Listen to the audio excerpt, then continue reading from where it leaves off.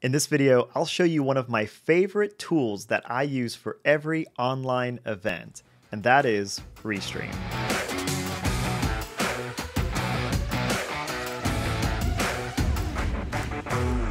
If you manage an online community, you know that creating a great online event experience can make all the difference. We've been using Restream for over a year, and it has quickly become our go-to tool for all online events. It allows you to do a couple of things. The first is it lets you stream to multiple places at the same time. So you can stream to Facebook and YouTube at the same time. Two, you can mix multiple sources together.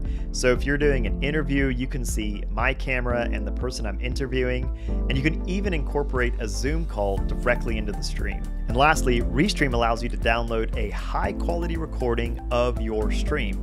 This can be great for replays or even uploading to a membership site later. Okay, so now I'm going to show you step by step how to set up Restream and how to use this tool for your next event. First, you'll need to create your free Restream account. There's a link in the description that's going to give you $10 off your first month.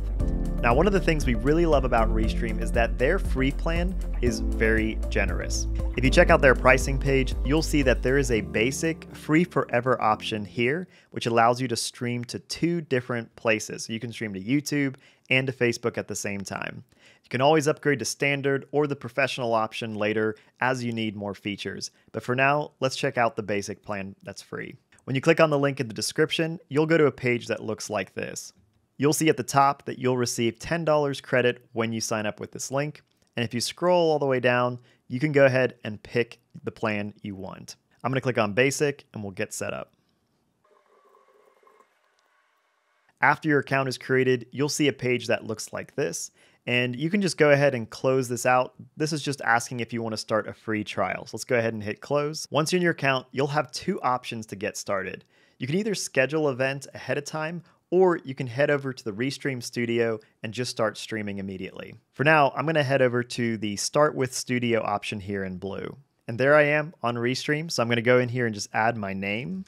And at this point, I can actually go ahead and mute myself if I want. I can turn my camera off, and I can hit into the settings. Under settings, you'll see an option to select the input that you want. So I can choose between any camera that I'm using, and I can change the video resolution. I would highly recommend that you jump to the high definition 720p option here.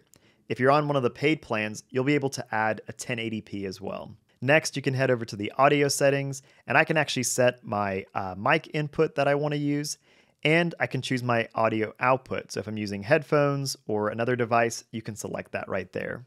I would highly recommend that you leave echo cancellation on and the noise suppression on as well. So I'll close this and hit Enter Studio. All right, I'm going to give you a quick tour. Now, if you head over to the sidebar on the left, you'll be able to add and remove different feeds into the frame. So if I turn this off, it actually hides my video and I can bring it back on. Now you can also go up to the Invite Guests option here and grab the share link. If you take that link and you share it with the person you want to interview, their camera is also going to appear right here. And you will do the same thing. You'll just enable it and it will add it to the screen. If I zoom in down here to these options, you'll see that there are a couple ways to display video. So if you want kind of a side-by-side video, you can do that, or you can have kind of full height here with the camera kind of zoomed in. And there's a couple other options as well. These are great, especially when you are sharing a screen. You can have your screen up here and then your camera down there. If you click on the gear icon down here, you can actually get back to the settings, and this is where you can change your camera, you can change your audio options, and you can even add a virtual background if you want. If you look over on this right panel, you'll see a number of brand settings that will help customize your live stream. You'll see that my name is displayed down at the left, and if I click on the news option or the rounded option, it has different styles that it can add.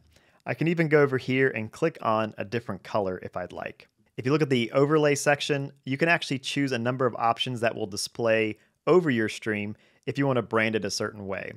I would either just leave this blank or upload a custom graphic if you want. And if you keep scrolling down, you'll see that there are some really cool video clips. If I click this countdown option, a countdown will start and I can actually go live. And as soon as this finishes, it'll actually cut back to my picture right as it hits 3, 2, 1, 0. And lastly, there's some options to add background. So when you have kind of a side-by-side video, you can actually have a background that's placed behind that video just to make it a little more visually interesting. Now, if all of this is very overwhelming, you can actually go to the very bottom down here and uncheck default graphics. This will take all those default graphics away, and then you can just upload your own into Restream. That's a quick tour of all the options here to get your stream set up. So now let's actually add a destination so we can tell Restream where to send this stream. We'll go to the top up here and click Add Destination. And now you'll see a list of all the places you can send your stream. So for this example, I'm going to go ahead and stream to YouTube. So I'm going to click on YouTube. Restream will then ask you to sign into your Google account. And once you're signed in, you can choose which channel you would like to stream. You're going to scroll to the bottom and just click Allow.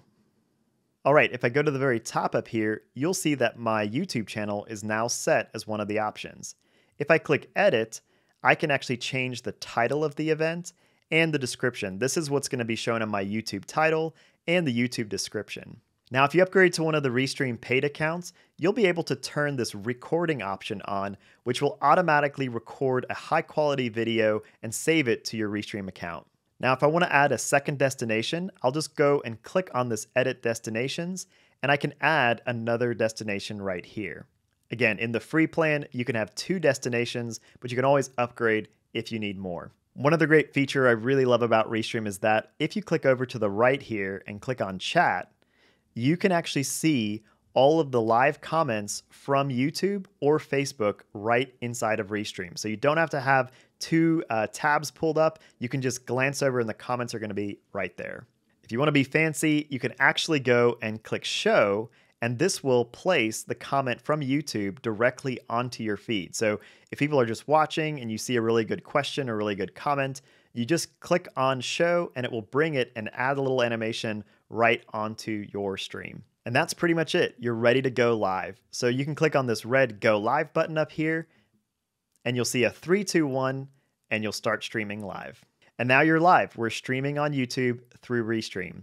When I'm finished, I just click on this End Stream and click OK.